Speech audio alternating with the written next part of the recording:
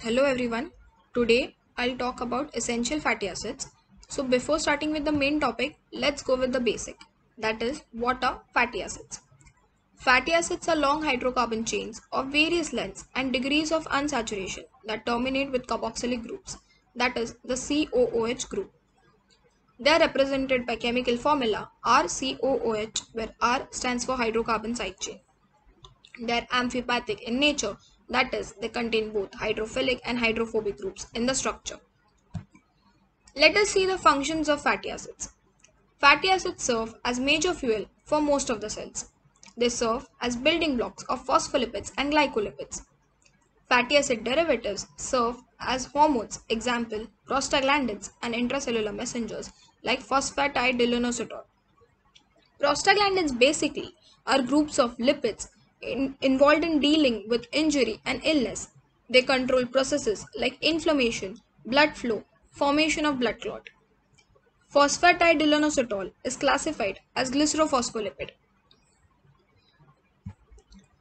Let us see the comparison between essential fatty acids and non-essential fatty acids. Essential fatty acids are those which are not produced in the body and obtained through external sources. Example, linoleic and linolenic acids. Non-essential fatty acids are those acids which are produced in the body and usually there is no need to obtain them through external sources. Example, palmitic acid and stearic acid. Now, why exactly are essential fatty acids not produced in the body? Humans can synthesize many saturated and monounsaturated fatty acids, but they cannot produce two main types of polyunsaturated fatty acids, that is the linoleic and linolenic acid. The main reason is that humans lack enzymes to introduce double bond at carbon atom beyond C9 in the fatty acid chain.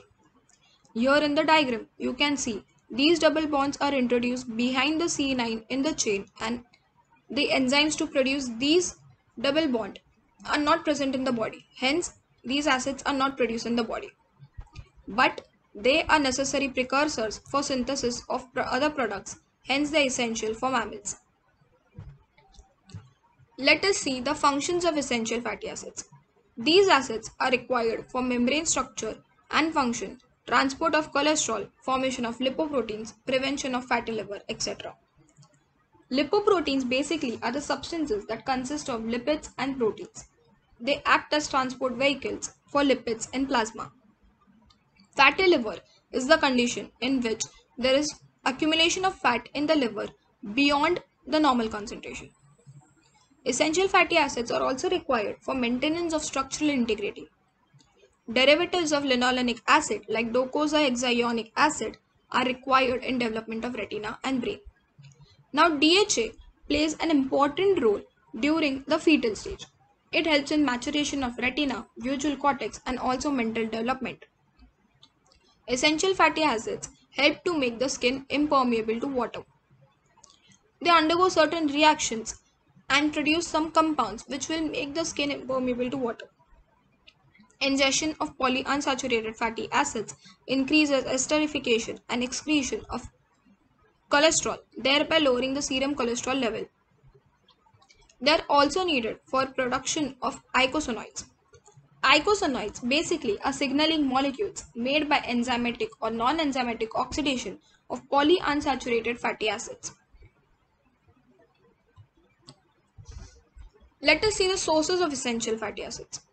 Fish, other seafood, nuts, seeds, cod liver oil, soybean oil are the main sources of essential fatty acids. Plant sources and fish, seafood and algae are also some sources of essential fatty acids. Eating a variety of omega-3 sources is important. Large body of scientific research suggests that increasing the relative abundance of dietary omega-3 have health benefits. Egg, milk, yogurt are also some sources of essential fatty acids. These acids are found in supplements, protein powder, weight loss shakes, and also in the form of tablets. What happens in case of deficiency of essential fatty acids? Deficiency of essential fatty acids result in phynoderma or toad skin characterized by eruptions on the posterior and lateral parts of the limbs, on the back and the buttock.